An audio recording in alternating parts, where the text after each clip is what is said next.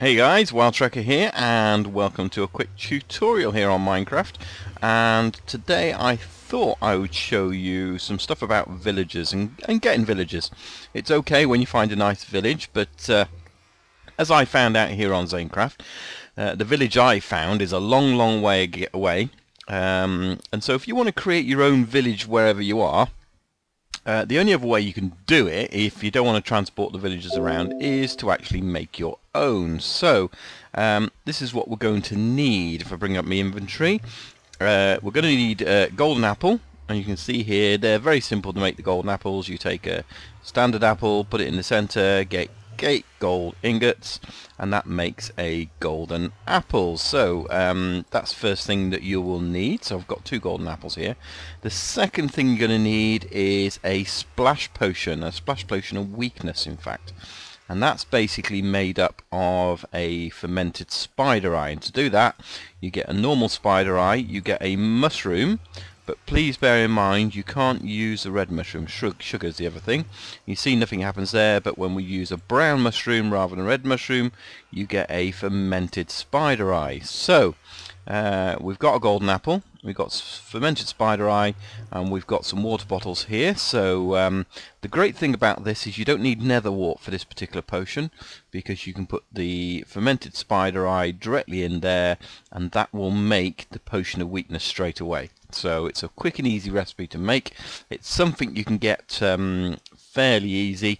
You also do need to go into Nether, because you do need a brewing stand, and the brewing stand needs one of the blaze rods. So it needs a blaze rod and some cobble. So yeah, so there we go. We've got a potion of weakness. Add to that some gunpowder, and then that's going to create our splash potion, and that's quite important to actually do. So they're the basic things you need. The other thing you're going to need is a minecart and some rail tracks, because once we've got it, we need to be able to move the villager around. So we're going to use those to move the actual villager around and put it where we want to put it. So let's just get those splash potions, and let's go and find a villager. So what we basically need to do now is go out at night, get rid of all these creepers. The last thing we want is some creepers around. So don't want those blowing up or blowing anything up, but we are looking for a villager zombie. That's what we really need here. We need a villager zombie. So it's a case of finding some zombies, and unfortunately that one isn't one there as well, so we'll get rid of him. Oh, one spawned right away. Oh, he's one. So that's quite good. So there we go. We've got a villager zombie up there. Let's see if we can get rid of this creeper though. Don't want him coming up. Right, let's see if we can get the attention of this guy here. Hey guy. Hey guy, do you want to jump down here? No? Do you not want to jump down? Is that what it is? So how about we give you some stairs to come down? You come down now? Cool. Okay, and what you want to do is actually try and set up a trap for these guys, because what you want to do is get them somewhere safe, because this process takes a little while. So you could trap them in a room. That would be quite good. So I'm just going to make a little trap behind here, and let's see if we can get them to follow us around here. You can see my trap area. So if I stand here and boom. Okay, so I've got myself a villager zombie down there, which is nice and handy. But we've got to make sure that no other zombies get him while we do this process. So the process is quite simple. Golden apple, splash potion. So we find him wherever he's gone. There he is. So we want the splash potion of weakness. Bang. And there we go. So basically, splash potion of weakness, tap him on the head with the golden apple, and he will now change into a villager. So what we're going to do, just to show you this, is I actually had 2 traps here, as you can see. So I'm just going to put that one back up there, and then I'm just going to open this up so we can see him. So there he is. He's still changing, but he's going to be protected from the light.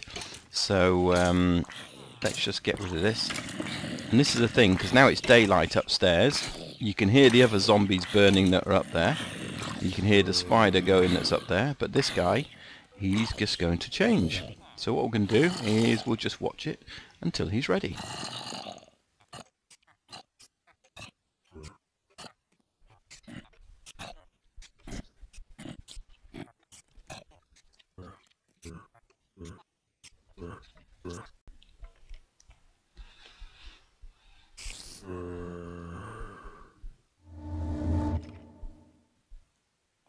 And there we have it.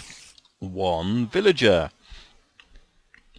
And yeah, it's not bad. Okay, so we've got a villager. He's sorted. So what we need to do is basically transport him. So the first thing I'm going to do is, let's see if we can't. So we got him stood on a block. Let's get the rails and the minecart. And the idea is that if you put the rails under his feet onto the block there, minecart, and he's in the minecart. No, he's not in the minecart. Let's get him in the minecart. Didn't quite work. He's facing the wrong way. Tell you what we can do is put another rail there. There we go. Let's see if we can't put the there we go, and the minecart's in him. So that's him sorted with the minecart. What I now need to do is obviously make sure that it's safe outside, because the last thing we want is any other zombies, because if there's another zombie around here, he's going to basically convert him back again. So I can hear a spider. There we go. So it's just a spider, that's alright. We can live with spiders, can't we? Good if we see him. There he goes. So that's that done. So all we need to do now is basically use the minecart to get him out of here. And what I'm going to do is I'm going to get him into here with my other villager. Now he's already in there in a minecart. So what we probably ought to do is get my silk touch. Break this here. And here. Okay. So that's already there. So what I'm going to do is put some rail track along here, and we probably need to get them out first, don't we? So let's get that, and get enough rail track to get him out.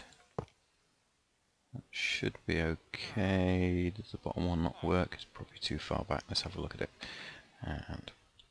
And it doesn't matter about messing up the trap, but certainly using a trap like this is much better than using trying to dig the hole in the, you know, sort of once you got it. So if you have a hole ready, once you've got it hole ready, you can it's easy to get them in. Else we'll put rail track up there as well, evidently. So yeah, it's far better than trying to get a hole, dig them in a hole. So if you make a hole, cover it over and know where the hole is, and that's why I use the different colour blocks, because then you can easily get them to drop down in the hole, and that's usually the bit where you lose a bit of health. So that's what I always do, is just basically build the blocks. So there we go, that's there. So let's get rid of this, get these iron bars back, or rail track back,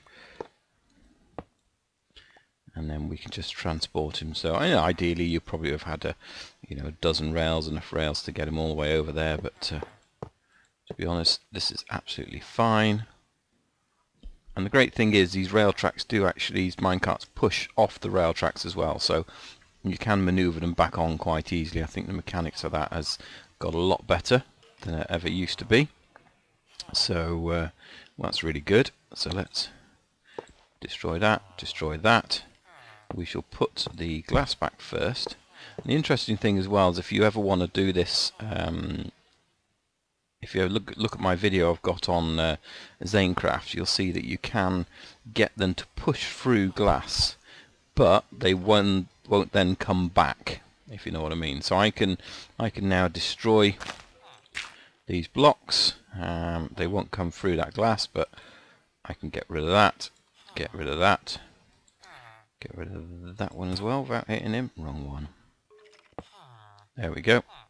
So I got rid of those. They might disappear in the blocks, but that's just a little bug. They will come back out of it again as well, which is really good. So yeah, there you go. Quick and easy how to get yourself a villager.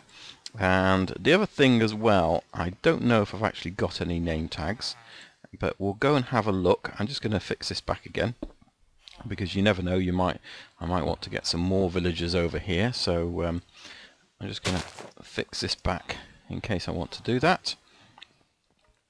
Let's keep those marked there, and let's get the dirt back down so I know that side and that side drop down. So let's just have a quick look, see if I've got a name tag, because this is the other thing with these, is that you do want to try and keep them. Now here I'm at spawn, so that's not a problem. On this server the spawn is always active, so you know, it's the villagers are always going to stay there basically, so it's not really a problem. But however, if you want to keep them, I forgot about that, they jump over the top, so let's stop them leaving. No, I knew there's a reason I had the minecarts behind there. So you see, that's our new villager, and this is our other one, which we called Arkwright. So let's see if we've got any name tags. We have. So you can always name your villager, which isn't easy, because when you look at it, if you try and right click on them, it brings up their information. But what you can do is right click and then keep the right mouse button down and drag it over the top, and it'll name the villager before the villager information comes up. So yeah, that's really good. So and quite handy. So yeah, I've got to do a little bit of fixing here now. I've destroyed this and got me 2 villagers now, so I'm going to put them behind the counter. They can go in here, but that was the reason I had them in the minecarts, because they couldn't jump over the top, then they were stuck in there. So I will put them back in their minecarts, and we'll have 2 shopkeepers here. So yeah, I hope you've enjoyed that little tutorial. Just a quick and easy way of getting villagers, and really handy, because once you've got 2 villagers, you can put them in a room like this where they can't get out of. Make sure you've got doors that only you can open, so you probably have buttons rather than pressure plates, and they can't get out, but you can get in and out. And what you can do on the second floor, make a second floor to your house and just cover it indoors, and then that way the mechanics of the game will think it's a village, and the more doors you've got, the more villagers can be there, and it will start reproducing. So again, go and check out my video on Zanecraft. You can go and see my video where I've gone from just 3 villagers, and now I've probably got about 30 villagers, a couple of iron golems, and it's just I've got every villager type under the sun really. So here we've got a couple of them. We've got the blacksmith, and we've got a normal sort of farmer villager, but again I've now ended up, after breeding quite a lot of the villagers, I've got 3 priests, so I'll get me XP and some really cool stuff that they give, as well as all the other villager types. So yeah, hope you've enjoyed it. My name's Wild Trekker, and thanks for watching, and we'll see you again soon. Thanks a lot. Bye for now. Bye bye. Bye.